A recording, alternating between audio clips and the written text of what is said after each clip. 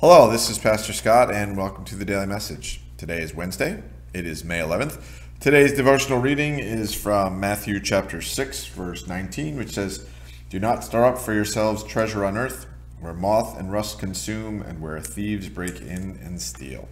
We'll talk a little bit more about that as we get into it. Links to subscribe and donate to the channel are down below. Kind of feels remotely a little bit maybe like spring out there. I haven't been wearing a coat the past few days.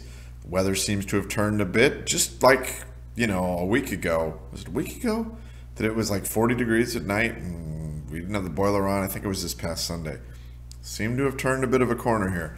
I'm not saying we won't have more days that are like freezing because Michigan, it's not really safe to plant tomato plants. I have tomato plants growing.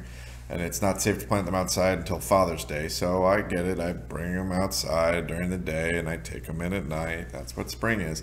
It seems like maybe we've turned a corner, so yay for that. I, for one, welcome the arrival of spring, and I can't wait to get my shorts out. But as you can tell, I'm not quite there yet. Today's joke. Two peanuts walk into a bar. One was assaulted.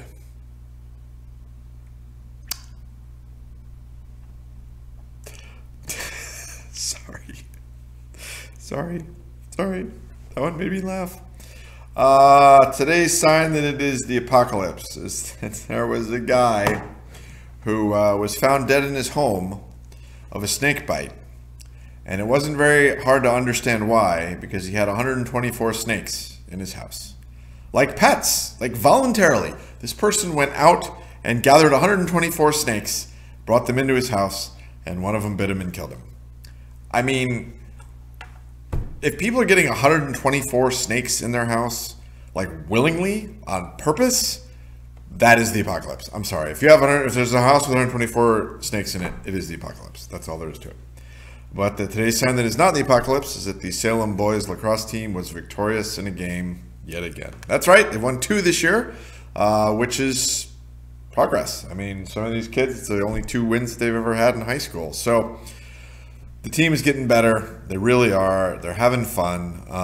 Probably lose a few more games because they play a few more games. But, they got a couple wins, and I think the future is bright. So, hey, if the Salem boys lacrosse team is winning games, it can't be the apocalypse. If somebody's got 124 snakes in their house, definitely the apocalypse. You're going to have to decide for yourself. What is happening at church? There are some flowers left here from the flower sale if you want to pick up some of those. We have talked for a while about we're not wanting to have a super spreader event here at church with COVID, and we still haven't, but our sisters and brothers at a local church did. So, that's why we are cautious, right? If we have a gathering, a Bible study, a worship, things like that, and somebody shows up and doesn't realize they're sick, and then a couple of days later they test positive and other people are sick, then it's a super spreader thing. We're just trying to avoid that. So it has happened. And it might here as well if we're not taking some precautions. So that's why you'll see the pastors and the worship assistants who are doing communion wearing masks. And I just want to encourage you to do that yourself, right? You don't have to. We're not going to kick you out if you don't. In fact, on this past Sunday, there were quite a few more people not wearing masks than there were wearing masks. And that's okay. But if you want to think about it, it might be helpful. Also, we're having membership inquiry. This Sunday continues week 2, but if you missed week 1, that's okay. Just come on, show up. If you're thinking maybe Holy Cross might be the church for you, pop into the membership inquiry program. It's right around the corner from the lobby where we gather for worship. So just stop in. It's a room called the meeting room. Love to have you. Be great.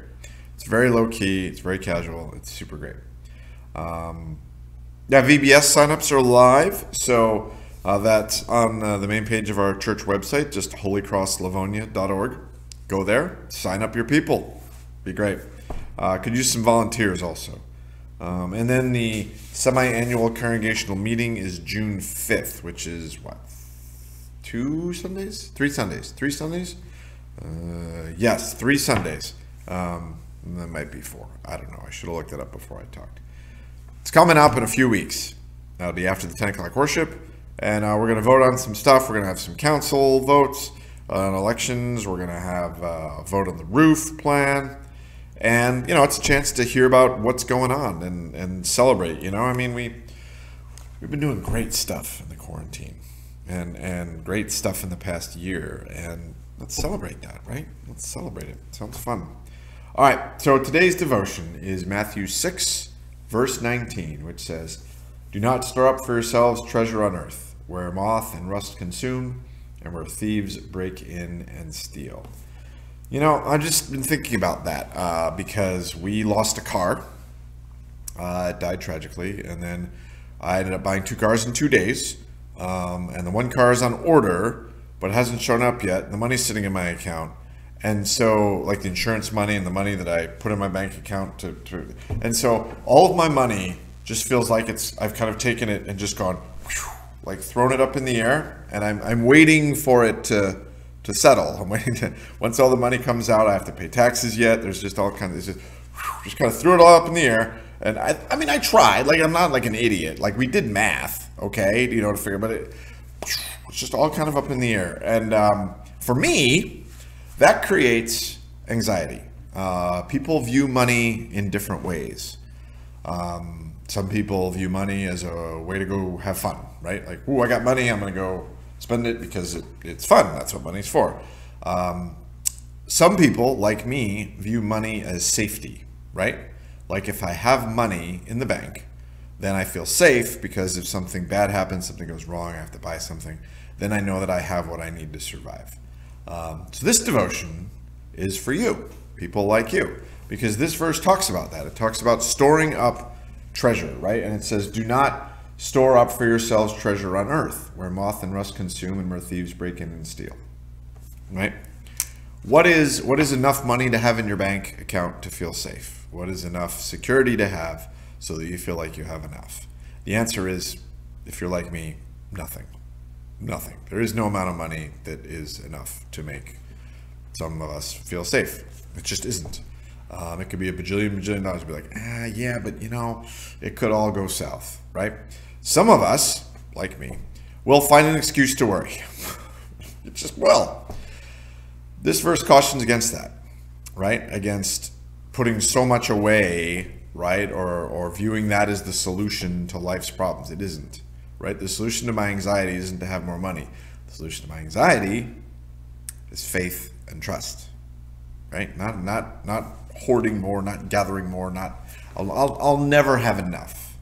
Maybe you won't have enough either. It might be for completely different reasons, but you might be in the same boat where you just will never have enough. So if you don't have enough, if you'll never have enough, the solution is not to gather more. It's not to keep more. The solution is to change the way we look at it, right? And so I try and view my money now as a gift from God that I can use to, in part, save for a rainy day, but also to enjoy. And that means both, going out to dinner and doing fun things, and also giving, right? The joy of giving it away. And I find that if I give more away, I feel a greater sense of security because I've lived on less, right? If I give away $100, well, I'm going to get I had a perfectly happy life and I gave away $100 or $300 or whatever it is. I had a perfectly happy life. I don't need it. This verse isn't about, not putting money in the bank so that for a rainy day. It's about how we view money and possessions and how we can come to rely on it for our sense of security when, God is the source of our security. And so, that's what we're going to pray about today. We're going to pray for God to just kind of show us a path of relying on God instead of relying on stuff, money for our security. And if you're a different kind of person, there are probably other things that you rely on for your security. We all need to feel safe, right? Unless you're just kind of person who lives in a van all the time and just drives around and never has to worry about it, which that's the case. Good for you. But that's not me, and that's probably not most of us. We all have our things that we rely on for security, but we're not safe. There's no amount of money I could ever have to make sure I had enough security. There's no amount of protection that I can give myself to ensure that a bad thing won't happen. There's no amount of health stuff that I can take that will ensure that I won't get sick. There just aren't guarantees in life. And so let's pray for us to not need guarantees and to be able to live as people of faith who walk forward, not because we think nothing bad's going to happen, but because we know bad things are going to happen, and God's going to be with us and get us through. So let's pray. Let's get comfortable, comfy in your chair. I'm going to put my feet on the ground. I'm going to take 3 deep breaths.